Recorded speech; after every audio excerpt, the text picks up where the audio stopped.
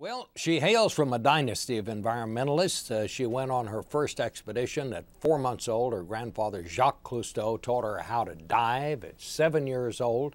Alexandra Cousteau traveled the world to explore the critical water issues recently. Now she has been on a mission, just finished, to raise awareness about the state of water in the United States. And she's with us here now. And let's start this off. You went on a bus, Yes. and you started what? We left on June 30th and we only just returned. It's been 4.5 months. And it's kind of a special bus to those of us in politics. It is, absolutely. It was John McCain's Straight Talk Express in 2008. And then it was Paul McCartney's bus, and then it was ours. And tell us, Alexandra, exactly what you did on this. We traveled 17,100 miles across North America, exploring and investigating some of the global water issues that are happening not in Africa, not in Asia, but right here in our own backyard. And will this be a documentary? It will, but it's actually been playing out on nationalgeographic.com, on my website, on a number of websites. Every single day we've posted new content. So people have actually followed along with us and explored places as we did, met people as we did, and been able to share their own stories as we explored others. And what's the bottom line?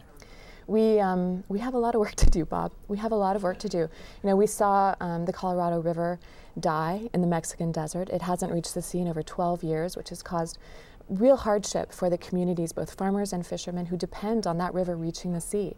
We went to the Gulf of Mexico and saw the aftermath of the spill and the broken communities in Louisiana and Alabama and Florida that have been devastated by this. And, you know, frankly, these issues are happening across the nation, and I think it's time that we really wake up and we take our water back. What do we need to do? Well, a couple things I think need to happen. I think we need a national water policy for sure, but we also need to encourage and support the local water heroes in every single community who are working very hard to get their community involved, to understand how they need to, what they can do to make their rivers or their lakes or their streams fishable, drinkable, and swimmable.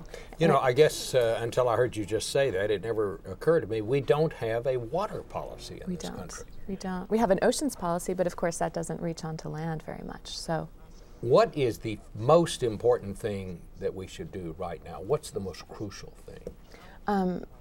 There's so much, but I really think that supporting grassroots initiatives is probably the #1 thing, because people out there really do want to protect the water in their lives, the water that flows through their lives. But we also need to really start thinking about how we're going to enforce the excellent environmental legislation that we have on the books, which we haven't been doing a very good job of, and making sure that water is at the top of our discussion and our conversation. And that's what we've been doing on Expedition, really trying to help people understand the issues, have stories through which they can discuss the issues, and start to have conversations about water. We need to talk about this issue. You know, when I was a little boy, when I was growing up, when someone said you'll have to buy bottled water in order to drink it, I mean, my parents would have laughed. They couldn't have imagined such a time. And yet most places now, you can't drink the water. Exactly. You can't just turn on the hydrant. Even here in the capital of this nation, the District of Columbia. But I'm so excited because, you know, we're going to take a little break. It's been 5 months on the road, and the fantastic crew that I had with me, we're all a little bit tired, but it's just the beginning, and I'm so excited about that. And we have strong partnerships with National Geographic and with RBC and others to continue the momentum of this well into next year and the year beyond, and continue to drive conversation and give people opportunities to get involved at home. Well, thank you so much, and I know your grandfather would be very proud of you. Thank you, Bob. Thank you, Alexandra.